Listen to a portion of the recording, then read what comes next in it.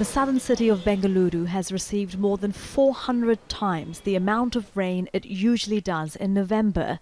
Flooding has led to the deaths of at least 24 people in the state of Karnataka, and thousands have been stranded. Emergency workers are using boats to rescue people from their homes. Sir, from last 15 days continuous raining is there. Heavy raining is from last 3 days, continuous rain. Now we are having nearly 8 blocks we are having. 603 flats were there. Nearly 3,000 people we are living here. In other parts of Bengaluru, many can't get into their homes. We can't go inside the house and there's too much water in front of it. All the groceries are inside and we've been outside the house since last night.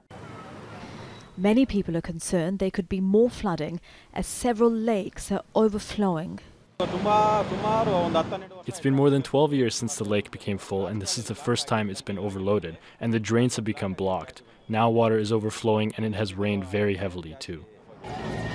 The states of Andhra Pradesh, Tamil Nadu and Puducherry are also badly affected. Dozens of people, including rescue workers, have died in Andhra Pradesh, where the Indian Air Force is airlifting people to safety. Many parts of southern India are experiencing excessive rainfall. Environmentalists say unpredictable and extreme weather across South Asia is being driven by climate change and made worse by deforestation, the construction of dams and excessive development. While the rain has eased in the worst affected state, Andhra Pradesh, people in Tamil Nadu are preparing for more heavy downpours. Elizabeth Puranam, Al Jazeera, New Delhi.